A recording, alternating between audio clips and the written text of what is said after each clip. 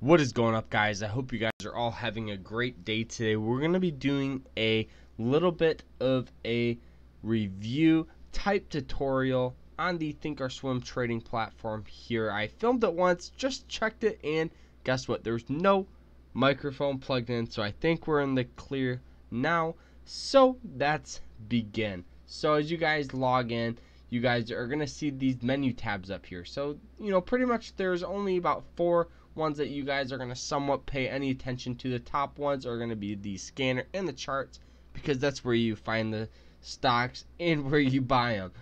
Makes sense. The other important one, if you guys are into Market Watch, you can actually set up your alerts and your, pretty much everything. As you guys can see, you can all have it plugged in there. And then what you also can do is, if you're new, they do have a pretty decent education thing. So if you want to learn about stocks, all you gotta do is they have like a little mini course here. It's actually pretty decent. As you guys can see, I did do about 2% of it. So, it could be better. Obviously, I got a little bit into it, and then I, kind of found something else. But, on this left side here over here, this is where you can have your watch list for the day or some live scanners going. When you guys create them and actually save them in here, you can pull them up here. So if you have a good pre-market scanner, you can just put it up here and then make sure you link it to your charts. I'll show you how to do that. It's very simple. So all you gotta do is just make sure that the colors are the same right here. So red and red for all of them. So when you type in Apple, AAPL, and you click this, boom, they all load in, and alright, so let's begin how to pretty much customize it from here. So if you want to add any other gadget, all you gotta do, if you want another scanner / watch list, they don't have a scanner tab, but I figured the watch list works, because all you do is just go to your personal, and the ones with the little type target on them are the scanners, and then the ones that don't are just a regular watch list. So if you have a good Momo scanner, you can pull it up, link it like such, and boom, you're in business. So this stock had momentum, upward trend. The scanner caught it and alerted me. So let's find a different. Let's just put Apple back on, just because it's a lot easier, and you can actually see some of the news and pretty much the level 2, just to make it easier. So if you want to bump this out more, all you gotta do is drag it, and if you just want to bump it in, you just kind of move over and it shoots back in. So now all the way up in the top right is how to put up your charts. So if you want 4 charts up, all you gotta do is just have 4 boxes up, and if you want a ton, all you gotta do is just click at pretty much just as many boxes as you want. But I figured my go-to is 4, because one thing that I found is that when you are new, you think you should have 6 6 monitors, 6,000 charts up, but that's not the case. You just gotta pay attention and put the best up on your screen. So now the next thing here is, once you find something that you like, so for you're ready to start customizing them. So if you want to add these moving average lines, if you look close, I'd have 4. So I have the 9, the 20, the 90, and the 200. I forgot for a quick minute there, so remembered, we're in the clear. So all you got to do is just click this Edit Studies button up on top, and then you can pull it up. So if you want to add a simple moving average line, you just begin to type, pull it in, and then to customize it, you just go to this Customize tab, this little gear right here. Now you can change the color, the width, pretty much everything. So then you click OK, then you click Apply. So now you can see it coming up on top right there. So now to delete it, all you got to do is just click this little X here, click Apply, boom, and it's gone. So then when you're done, click OK. So next, to customize the main chart behind it, the volume, the colors of the candlesticks, all you got to do is just click this little Chart Settings tab. Now this is where you're going to have all of pretty much everything.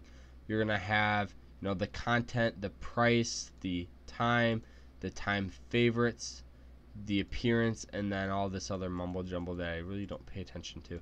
So back to the time. Now this is where you can pretty much save the time frames that you like. So all you gotta do is just go to your favorites, click add time frame, and then boom, then you click add. But I like mine just how it is. So then when you're done, you just click apply or OK. So the next thing that you guys can customize is the appearance. So if you want to change the background of it to white like it would look in here, all you gotta do is just click white. But I am not gonna do that. I am gonna, I think it was black. I don't know, black looks pretty sharp.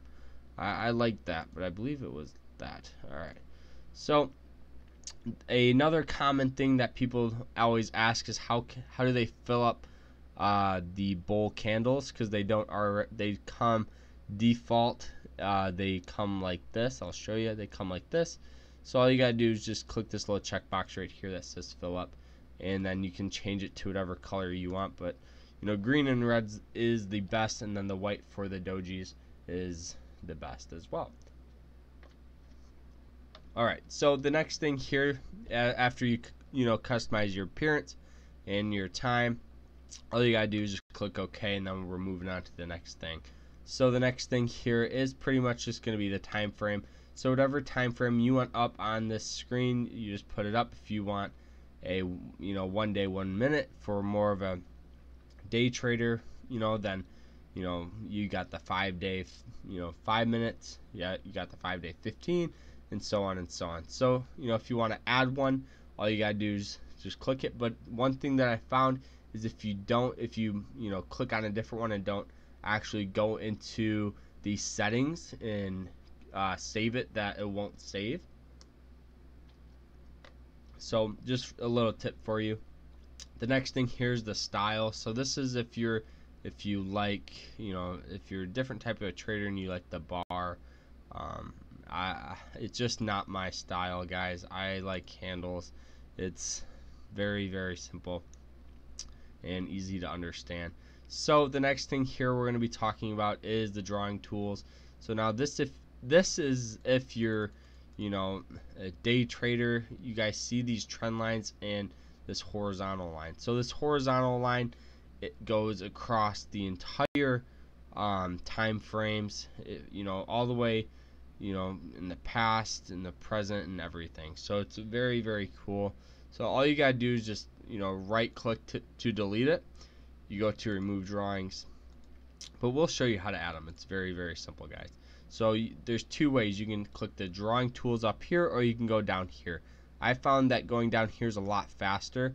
So then for the trend lines, now these are just the short and sweet ones like that, and then the price line like this, or price level, you gotta find the price that you want and click. So now this shoots it across all of the time frames, just because they are linked, and it's very, very cool, guys. Very cool. Alright, so the next thing here is another studies tool, similar to up in the front, but they have more options. You can go to quick study and actually add it really quick. You can go to add, but I always find it a lot easier to just click the edit. So once you find studies that you like, you can actually save them as a study set, and then you can load them up again. So I do have two. I have just my day trading, this is that one, and then my swing trading. Then to delete, super easy. So now here here is the patterns that if you're into that, which everybody should be, but I just don't like how they do it. So we can pull a couple up just to see if they come up. I'm not sure if they will. Alright, so let's just click apply. I don't see any, but pretty much what they do is they send you like alerts and all kinds of different stuff. So it's just not, I like to actually find the patterns, because it's very, it's a lot, more, it's like a confirmation for yourself to say, okay, I found this pendant, Now let's see what happens. Rather than the computer, finding it, it's just not the same. That's what I found. That's what I found. Your opinion, you guys are more than welcome to do whatever you want.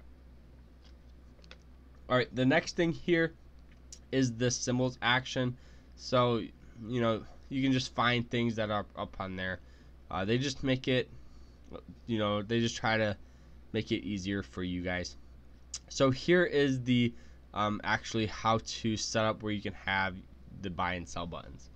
All right, so right here, this is just trade. So if you guys like it like that, you have everything that you need. I like the active trader. We'll get into that. Here's the time and sales, so you can actually see the orders coming in and out. You can get a general direction of the market just by judging that. If you're good at it, here's the active trader, similar to down in the bottom right. Here's the buttons, like such. Here's the chart, so if you get rid of that, you just have whatever you have left, and I have the time and sales up. So here is the phase scores. I'm not sure what that is. It's like company growth stuff, more long-term stuff. Here's a dashboard, similar to the buttons. Level 2, like in the bottom right here, and then here's the news. So I always, leave it up here and there if I want to, make sure there's some sort of catalyst on a stock. So it's pretty much just the same across each one. And the gray, as you guys can see, if you guys are getting confused between the gray and the black, here this gray is pre-market and after hours, and the black is during market hours. So you can see that this is a 1, 2, 3, 4, I assume 5, because we got this, so that's 5-day chart in 5 minutes. This is probably a 20-day 1 hour, like that, and then this is a 1 day 1 minute for sure. So you can just customize it however you'd like. It's very, very simple. What I found the best thing to do is just to play around with it, get a good feel, and then once you find something that you like, go up to the top right, click setup, and just save it. And you can come back, work on it, and it actually is very, very nice to have something already saved for yourself, so you can just automatically go in, open it up, and then all these pop in, and you don't have to worry about anything like that. So that is just a general tutorial on the ThinkOrSwim trading platform. So I hope you guys enjoyed this video. Please sure to like, subscribe, comment if you're new.